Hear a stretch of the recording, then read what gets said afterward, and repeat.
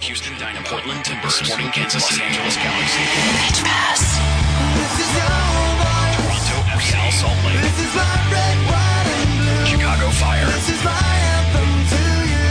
Columbus Crew, FC Dallas, New York Red Bulls. Pitch Pass, your all-access credential to the people that matter in MLS. Here's your host, Greg Roach. Hello, welcome to Pitch Pass. Yes, my name is Roach, and yes, I am a little more muted as we are in hotel lobbies for this edition of Pitch Pass. We are bouncing around the Disney Pro Soccer Classic and talking with some of the teams, some of the guys on the teams that are playing at Pitch Pass. If you ever want to follow us on Twitter, pitchpass.com for everything on the show. Wil Trapp will join us a little bit later on in the show, Columbus Crew's Wil Trapp, but we kick off the show with Sporting Kansas City, and one of the guys expected to completely break out this year, if he didn't already break out last year.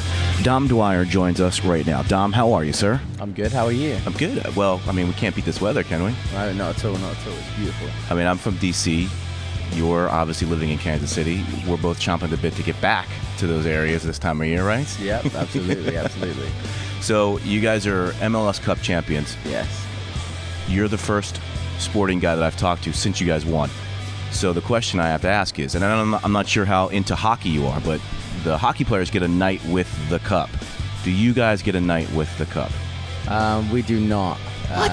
I know. A lot of people had a night with the cup, but we haven't. It was pretty cool. Obviously that night to lift it and that stuff, and then kind of disappeared from there on, and it was doing all kinds of appearances and bouncing around everywhere, so we haven't really seen it since then. I feel like you guys should start the tradition. You guys get the cup for the year, right? Well, you have it forever, but you get the cup. I think so. I don't really know, to be honest. Maybe you should, take it out for a spin, take a couple pictures. I know you're big on Instagram and putting your videos together. Maybe a night out with the cup would be cool. I think that would be a cool move. That would be a cool move. Speaking of the Instagram, you guys, I saw you were out with a couple of the guys doing the amusement park thing. Mm-hmm. Who won the competition? Because it was basketball. You were shooting. Yeah, basketball. Actually, I lost the basketball. I'm not gonna lie. Okay.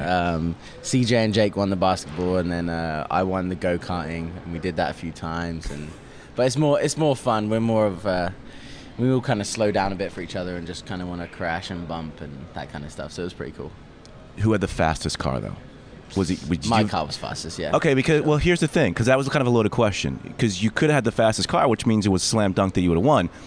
If you had handled the car the best, didn't matter how fast it was. Well, I think that's what it was. I think they were all the same, but I think I was just a better driver. You were the driver. You had the Lewis Hamilton thing going on. You felt it. You felt it. Did you feel like a tour guide down here, like just showing everybody around since you did some time in Orlando? Not really. I mean, most of the guys have been here because we've been here 3 years in a row now. Mm-hmm. So.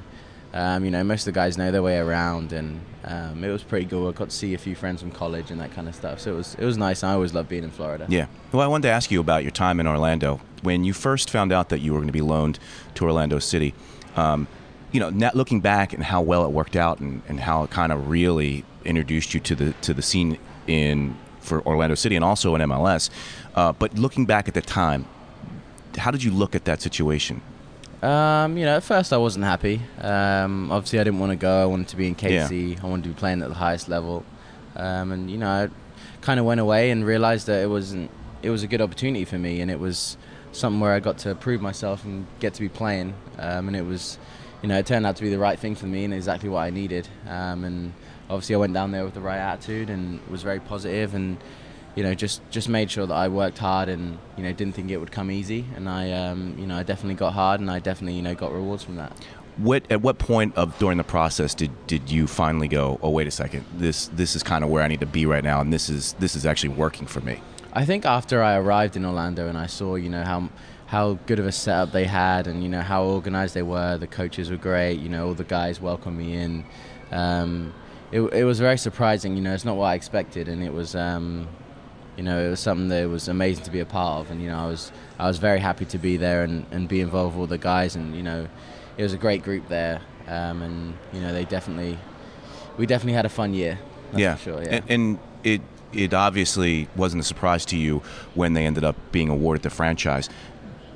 The supporters just looking at your Twitter feed during the entire time you were down here, it really felt like you were embraced by the supporters as well. Yeah, absolutely. I mean, they were so good to me since I've been there, and the funny thing is they still are now. You know, they Orlando had for this year at least. Yeah, for this year at least. Yeah, next year we'll see. But this year, you know, they came down to the games, and you know they stayed for our game that was after the Orlando game, and they were cheering me on, and they all had T-shirts with my name on and all sorts, and they were saying some funny comments. So it was, you know, it's really nice, and it's, you know, it's cool that they remember you, and it's not just that 1 year thing. You know, they really embraced me, and it's great. It's a good feeling. What was it like for you when you found out that Orlando was getting an MLS franchise? I kind of expected it, and because you were here on the ground. You were here on the ground when it all was going down, and they were pushing for it. Yeah. And I talked to all the guys in the offices and stuff, and they seemed pretty confident it was going to happen. And you know, I kind of knew before the announcement that it was going to go through. So that was a pretty cool thing, but it was something that I definitely expected. You know, they're so ready to be an MLS team. You know, everything was set up right from the coaches to the players. You know, everything is there. The fan base is now there. You know, the 21,000 at a USL game is ridiculous. I mean, it's definitely a club that's ready to go MLS. What can a fan of MLS expect from Orlando City when they come in? Like the supporters experience. You figure, I'm from DC, so when DC United comes down here, what can the guy who's coming down to watch DC United play Orlando City expect when they get here? I mean, obviously you have everything that Orlando has to offer with, you know, Disney and all that kind of stuff, and Universal, the theme parks. You can make a weekend of it, and then obviously there's the game too, and they're going to have a nice, beautiful stadium. It's going to be something amazing. You know, the weather down here is ridiculous. So depending on what time of the year you come, that's the thing, right? If we're here in July, you might get a bit of a storm, or you might get beautiful sunshine. So it's definitely going to be hot, but you know, it's definitely something that people should experience, and I think they'll have a lot of fun doing it. Whenever I come to Disney, obviously you figure a lot of people from all parts of the world will be here. Is it more international than, like, so you as an Englishman, when you come to Orlando, did you know about Orlando growing up just because of the Disney factor? Yeah, absolutely. I came here when I was 9 years old for the first time, and then I came again when I was about 15. And then obviously I moved to America when I was 18 for college. But yeah, I mean, I hear a lot of English accents when I'm here now. Yeah. You know, there's a lot of English people around and tourists and that kind of stuff. So it's yeah, I'd definitely say it's a cultured place. After the season ended, I'm not saying there were rumors, but there was rumblings that you were going to explore some opportunities overseas. How close were you to taking advantage of those opportunities? Well, I was never going to leave.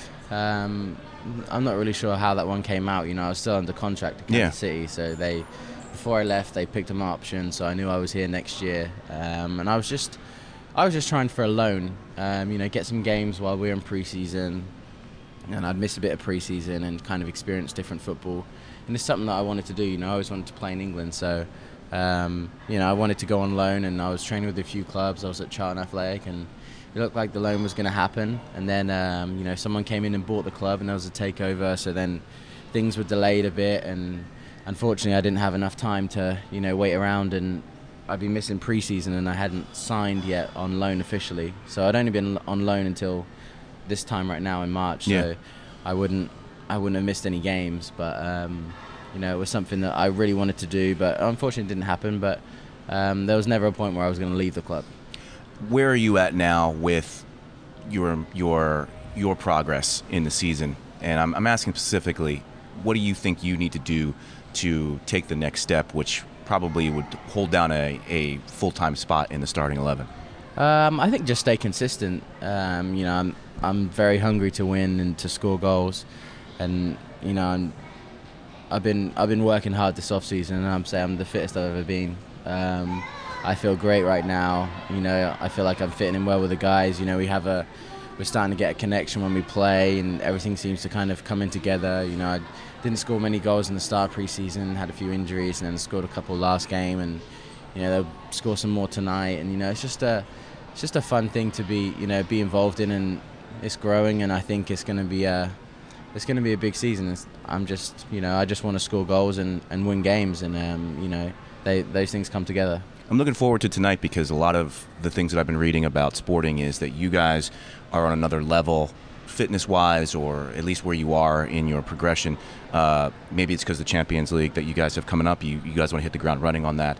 Have you felt that when you guys have been playing other teams? Have you felt, oh, wait a second, Peter's really been pushing us hard, and now we're seeing it on the field? Absolutely. A lot at the end of most games, we're normally that team that's still pushing and still driving at the end of games.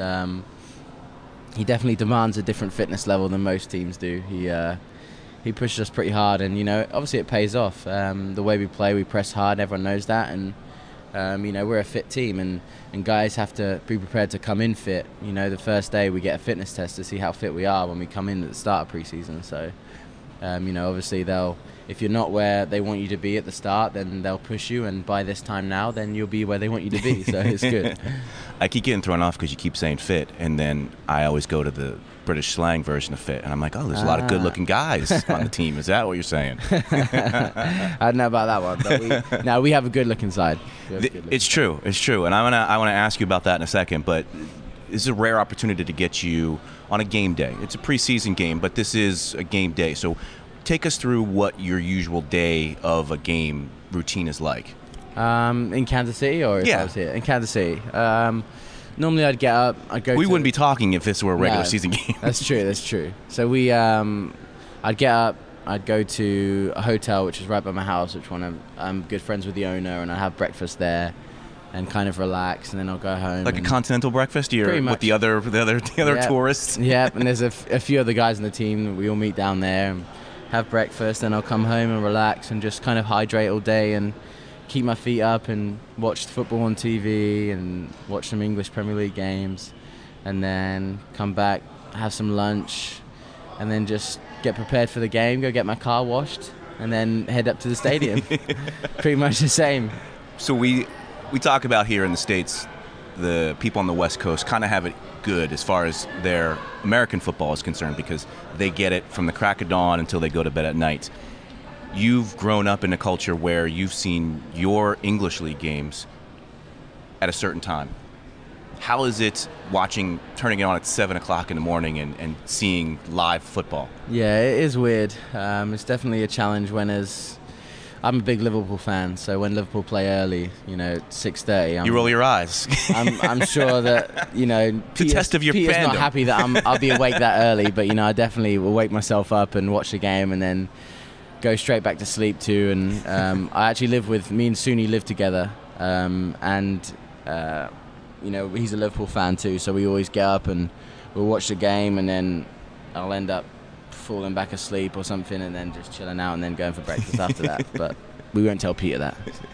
So you mentioned that you live with Suni, and you guys are pretty much direct competition for place. What is that like, that dynamic, especially being as close of friends as you are, when at the end of the day it is a professional competitive environment? Yeah, I mean, it's a good thing, I think. Me and Suni, we're kind of different positions. He's more of a winger, I'd say, and I'm more of, seen as a centre forward. But, it's obviously, we're both so competitive when we play PlayStation and stuff like that together. We Xbox, whatever, we crush each other, and it's definitely gets very competitive. But no, it's all in good nature, and I think it's good to have that kind of friendship where you can push each other, and you still want the best for each other, yet you're still in direct competition. So and that's the thing. You're rooting for him to do well, but yet you're also like, okay, I still have to do well. Exactly. So the last thing, we mentioned the fitness and not the stamina of the team. When we're out, is the accent the deal closer for you? Yeah. I mean, it's got to be. Yeah. Especially in Kansas City. Sometimes it's not fun, though, because it makes it a little bit too easy with the accent. So you're out with the guys, everybody's hanging out, you walk up, the accent is that's your icebreaker. Yeah. So it is too easy almost. Yeah, because I mean Have you ever tried to do the American accent? I have. Just to make it hard on yourself. I have tried, but I mean a lot of people kind of start to notice you around Kansas City, so if I start putting on an American accent, they'll be like, wait, are you English? And then they kind of figure it out. We got a Columbus road trip coming up. We're out night after the match. Give me the American accent. Let's just see if you can do it. Okay. I always sound strange when I do it. Am I talking to a girl right now? Yeah, you're just talking to a girl. Visualize it in your mind. It's really challenging for me. It's really challenging. I can only do it like if I'm like talking to the guys. I've never I can't say I've talked to a girl about it. So you haven't even tried to challenge yourself. I have, but I always say it's like hey working man, on your or, weak foot. Hey bro, hey man.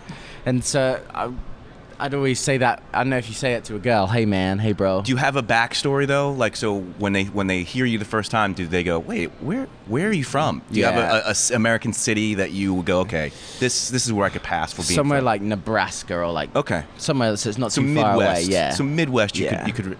Or I'll say like Texas, and then I'll start putting on like. You could twang it because you could easily twang that up. It's exactly. It's easier to do. Yeah. It was a horrible accent, the hey man, by the way. I don't know how that's gonna work. His man, dude, or bro, like any of those words, I just try and use and make them sound American. What about sweetheart? Can you do sweetheart?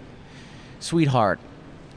Yeah, you could do Texas. Yeah. Let's just stick with Texas. Yeah, stick with Texas. Yeah. Dom Dwyer, good luck this season, my friend. Thanks for taking some time to talk with us. Thank you very much. Appreciate it.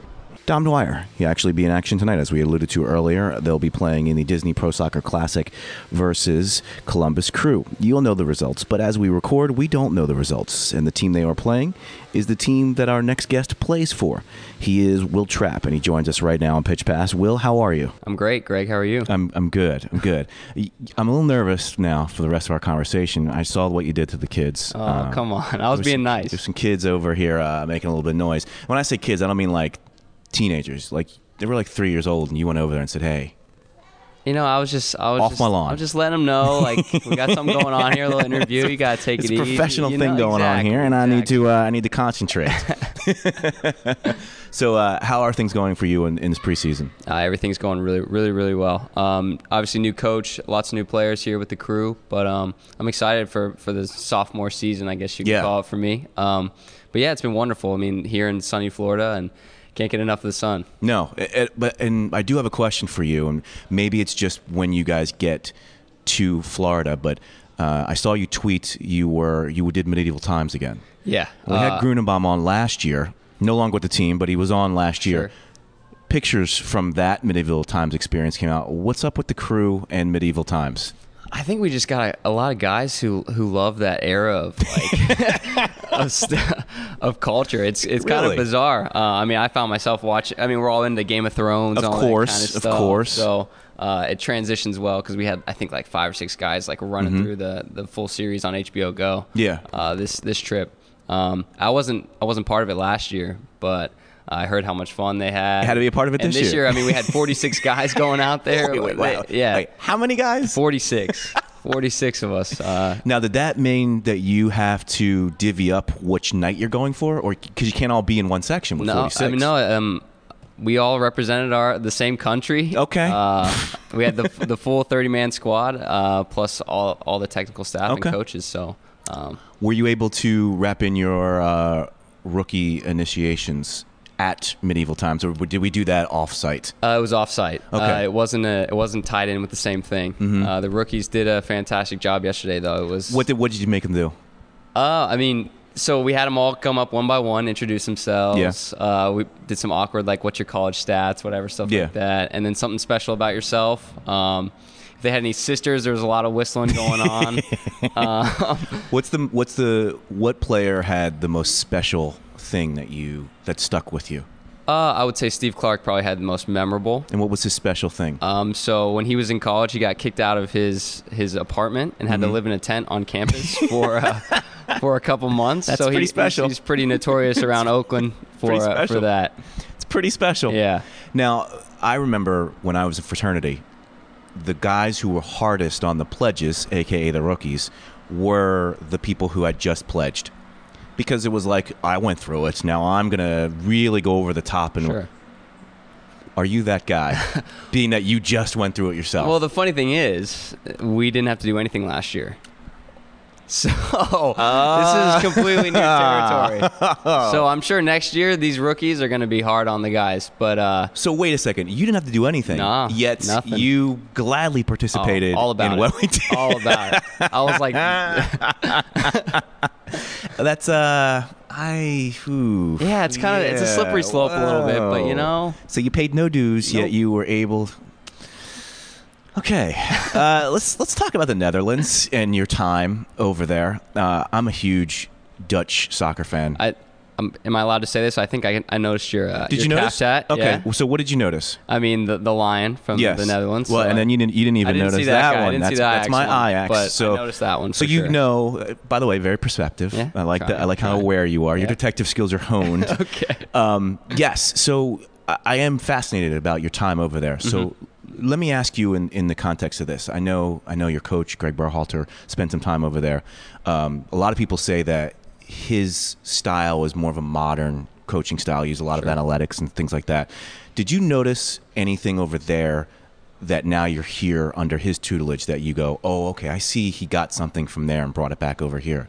Yeah, I mean, I think several drills that I did when I was at Pek Zwolle in the Netherlands that we do here every day in training. And it's funny because when I was there, I was talking. I was like, "Oh, I like this, I like that," and he's like, "You're going to see tons and tons of this when we get back and start the season." So he was over there with you? No, but you stayed in contact communicating while I was there. But yeah, it's been great to see that transition and the I don't know, some of the highlights of things that I really enjoyed there coming back here as well. Who'd you see them play when you were over there? They played Heerenveen, and I watched them play Eagles, which is their like big rivalry game.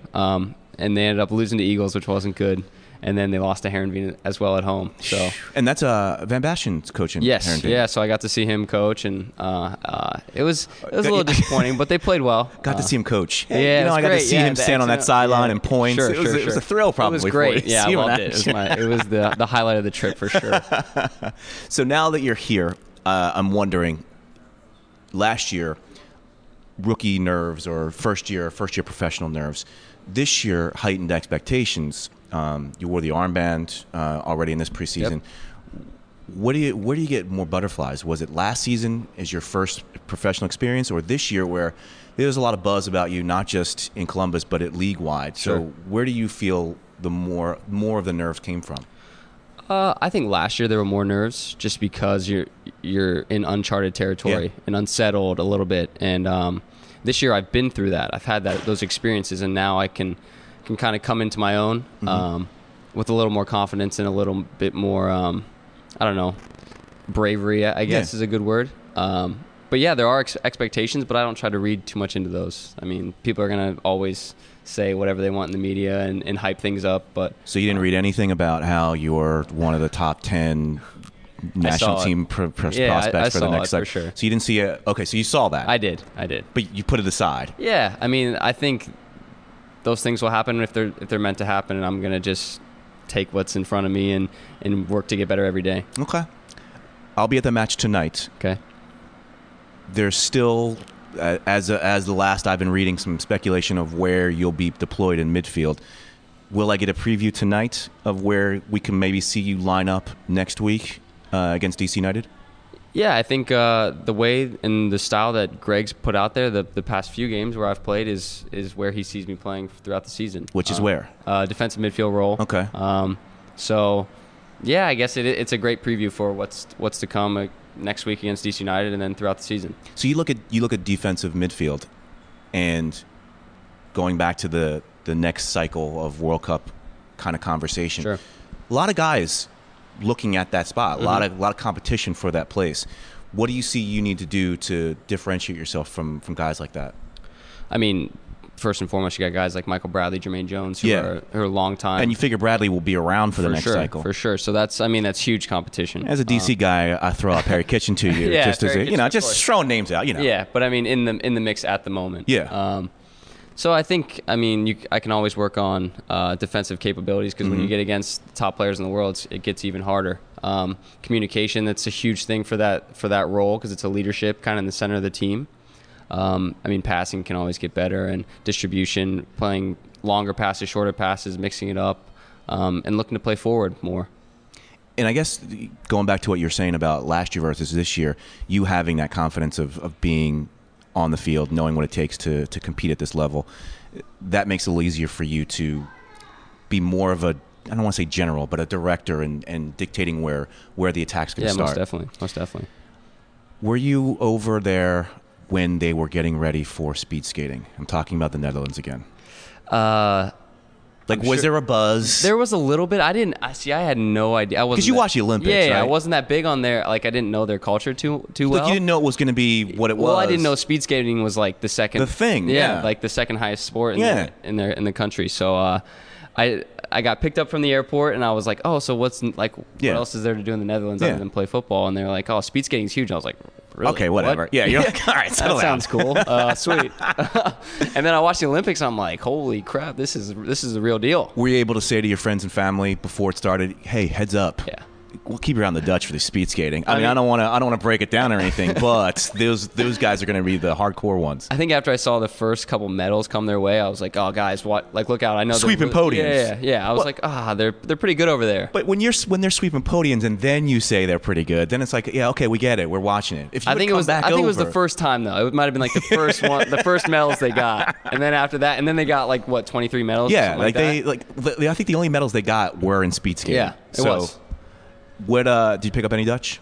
A little bit. I mean, just the bare essentials when it comes to playing the games: right, left, turn, pass back, stuff like that. Well, let me ask you, because you always hear about guys when they want to go overseas. They're always thinking about England. Mm-hmm. Having a taste of what it was like from a Dutch football point of view, did that make you think to yourself, hey, if the opportunity arises, that'd be a league I would like to go and try my hand at? Most definitely. I mean, I was watching. They had games on all the time there, and you watch obviously the top clubs: Ajax, Feyenoord, AZ Alkmaar, all those guys. But then, I mean, you look at PEC Zwolle, the team I was at. I mean, they played wonderful football, and you can definitely see how players can develop a higher soccer IQ. Is a good way to put it. And that's kind of the way I play, so I would fit perfectly into their style. So, I mean, obviously most of the money and glamour is in England. Of course. But, I mean, I think at a younger age, development's the biggest thing, and that's definitely a league where you're gonna grow and prosper. We had Dom Dwyer on earlier today, and I didn't ask him this because, he said it's his dream to play overseas, but being that he's from there, that makes sense. But what we're seeing now with Bradley and Dempsey coming back and Maurice Adu now back in the league, and the thing that I've always thought, I was consider myself an MLS snob. Okay. The reverse of the Euro snob. Yeah. So thinking about DP contracts and the kind of money that you are now seeing Americans getting to play in MLS, does that affect your thinking as far as, I want to play overseas? And I guess another way to look at it would be, do you want to play overseas because of the opportunities available or because it is still overseas, quote unquote? Yeah, I mean, that's a good question. And I think these guys coming back, Michael Parkhurst here at Columbus, there's another one, example. I mean, I think I'd be naive not to think that the MLS is definitely a destination point now versus it used to just kind of be like just a stop here. You either started here or you ended here. For sure. So, I mean, I think ever since I was a young kid watching games, EPL games on TV and Champions League, it's always been a dream. But dreams can change. So you never know. $6.5 million a year is, and I think that's the thing that I kind of am interested to see what happens as far as the next evolution, and one you'll be a part of because you'll be coming up in there. And it's okay. I always wanted to play overseas, but my chance to make more money here in the States and also remain in the States, does that trump the boyhood dream of being on the big stage in England? Sure. I mean, and that'll be interesting. I mean, that's not really a question. It's just like, okay. It's a bridge we'll cross when you get there. It's something that the last generation of players never had to think about, but it could be at the point where you might have to think about it. Yeah, most definitely. I mean, anytime you're around your family, I'm spoiled. I live in Columbus. Yeah, my exactly. It's perfect for you. I mean, if I could live in Columbus and make $6.5 million a year, you'd be living pretty large. I would. I wouldn't. It'd be hard to say no to that. Exactly. So before I let you go, I know it's been a long preseason. You guys start your matches next week. Yep. The good thing about long preseasons, you get to catch up. You mentioned HBO Go and the Game of Thrones. Mm-hmm. What have been the series that you have either gotten into or caught up on during this preseason? Well, we were lucky. I think maybe the day we left to come out here was the release of House of Cards. Well, and I'm glad because that's the one I wanted to ask you about. Yeah. So no spoilers because I'm only 3 episodes into second season. I won't ruin it for you, but did you start fresh this year, or did you already watch it and were ready for season 2? I had watched it last year. Okay. And I was all about it. Yeah. So I was like super stoked coming into it. Yeah, and I crushed it out in like 3 days. Really? Yeah, it was just one after another after another. So now I don't want to spoil anything for anybody listening, but obviously episode 1 had the huge thing. Yeah. Does it maintain that, oh my God, throughout the season?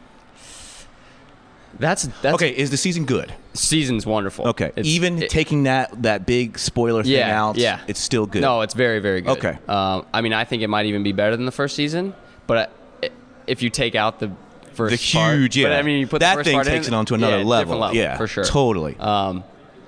Yeah, but Frank Underwood, man, he's a bad man. Don't mess with him. That's all I'm saying. And you know what? Don't mess with Mrs. Underwood either. No, she's tough. She will also take you to the woodshed. Yeah. Okay, so that one. Anything else? You True Detective?